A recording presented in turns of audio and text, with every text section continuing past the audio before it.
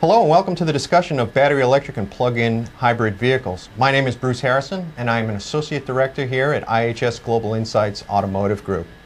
I am joined today by Mr. Phil Gott, who is Director for Automotive Consulting, and more importantly to today's discussion, he is primarily responsible for advanced automotive science and technology here at IHS Global Insight. Thanks for joining me today, Phil. Pleasure, Bruce. So let's get right to it.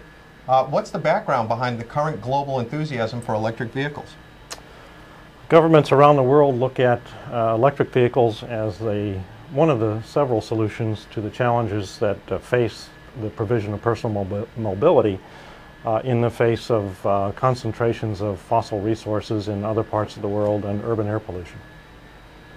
Now, we've seen similar enthusiasm for a variety of technologies before. Everything from diesels in the US, 42 volts, fuel cells, hydrogen, and now the electric vehicle. What makes this time any different, or is it any different? Really good question, Bruce, and that's really at the crux of the issue. Electric vehicles have been around for 100 years. They've been in continuous production, although not for over-the-road use in most cases. And so the real question is it really worth investing in those technologies now, or are they going to be yet another flash in the pan? And that's really the heart of a multi-client study that we're doing entitled Battery Electric and Plug-in Hybrid Vehicles, What is the Real Business Case? Now, in order to have some sort of an adoption for an electric vehicle, I assume that you expect some sort of a lifestyle change. Is that accurate? Well, it's true that electric vehicles have a much shorter range than a liquid-fueled gasoline or diesel vehicle, and it takes a lot longer to recharge them. Technology will extend the range and reduce the recharge time, but they'll never really be competitive on an equal basis with liquid-fueled vehicles. So we have to consider how we would incorporate them into our lifestyle. They make an excellent urban vehicle.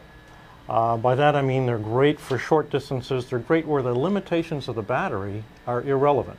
And that's really for short trips where the vehicle can maybe go from one station to another and be plugged in whenever it's parked.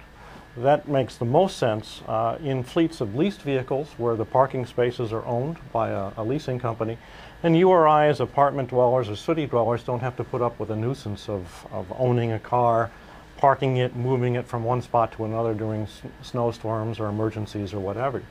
And then if we wanted to have a vehicle to go to the mountains or the shore on the weekends, we just rent a larger, maybe a liquid-fueled car for those long-distance travel. Okay, so there would be some required lifestyle change. Are there any real technology roadblocks that would appear related to the electric vehicle? Well, again, we've been producing electric vehicles for a long time. The real challenge is making the battery cost-effective, making it conducive to the way the consumer wants to use the vehicle. It's still, despite the 100 years of development, still early days in the battery world. We're talking about now lithium-based batteries, where lithium is the electrolyte. A lot of the chemists say lithium is not the end result, but it's the next stepping stone. At MIT, there's been some work in developed batteries.